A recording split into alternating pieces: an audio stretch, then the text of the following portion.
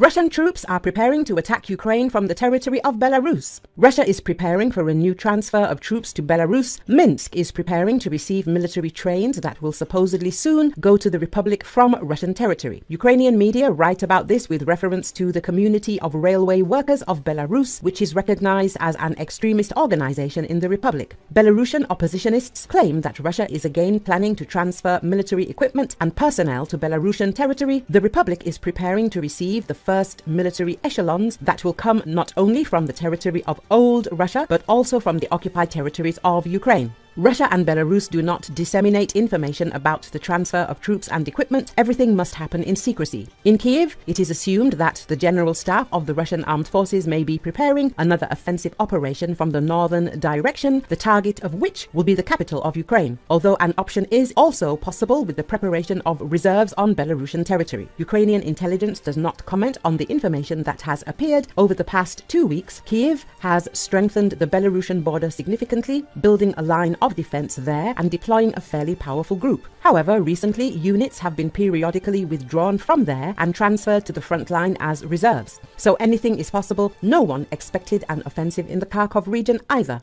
Belarus has served as a springboard for Russia's war against Ukraine from the outset. Russian forces invaded Ukraine from Belarus despite prior assurances by top Belarusian officials that this would not happen, and the country has continuously provided logistical supply lines and medical care for Russian soldiers. Russia has also been moving scores of weapons and other military equipment in and out of Belarus. Among the units remaining in Belarus are S-400 air defense and Iskander and top M2 missile systems, as well as fighter jets and other military aircraft, including the MiG-31K, fitted with Kinzhal missiles that are capable of reaching targets 2,000 kilometers away.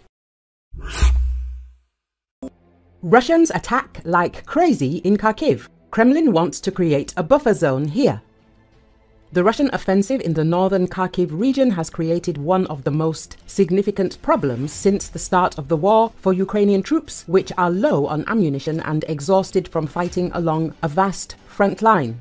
According to The Hill, although the occupiers do not have the strength to capture significant territories in the area, enemy troops advanced relatively easily and forced Ukraine to deploy reserve units. This could threaten Ukrainian positions elsewhere on the front. Political science professor Branislav Slanchev, who studies war at the University of California, San Diego, said Russia is trying to seize territory while there is a small window to receive military aid from allies. We see the weakest Ukraine. The Russians are using this window and storming like crazy because they know that by the middle or end of summer, the situation will stabilize. The Ukrainians are in trouble now, and the next few months will be very critical, the expert stressed. Russia is advancing with armored vehicles, artillery fire, glide bombs and precision-guided munitions, which Ukraine finds difficult to defend against, especially with its air defense lacking.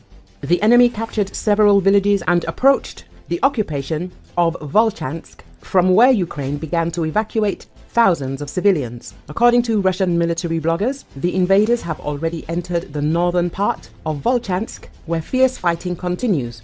The Russian Ministry of Defense claims that occupation forces occupied towns near Volchansk, in particular Bugrovatka. The Kharkov offensive revealed a certain disappointment with US policy. Ukrainian officials have pushed for stronger air defenses to protect embattled regions such as Kharkiv. They also want Washington to allow the use of American weapons to strike Russia, including the Belgorod region near Kharkov, but the White House has categorically refused. Michael Bonnert from the RAND Corporation, which specializes in defense technologies, expressed concern about the number of people in the ranks of the armed forces of Ukraine. At the same time, he said that Russia's advance was explained precisely by the lack of ammunition and resources in Ukraine, which were depleted due to a month-long delay in new US military assistance. Russian troops are also making gradual advances in the eastern Donetsk region after occupying Avdiivka in February, slowly advancing towards Kramatorsk and Slavyansk. In this regard, the enemy's actions in the Kharkiv region may indicate the Kremlin's strategy to create a buffer zone between Russia and Ukraine to protect Russia's border regions from attacks by Ukrainian drones. Although it is difficult to take Kharkiv, the Russian Federation can surround the city and apply enormous pressure.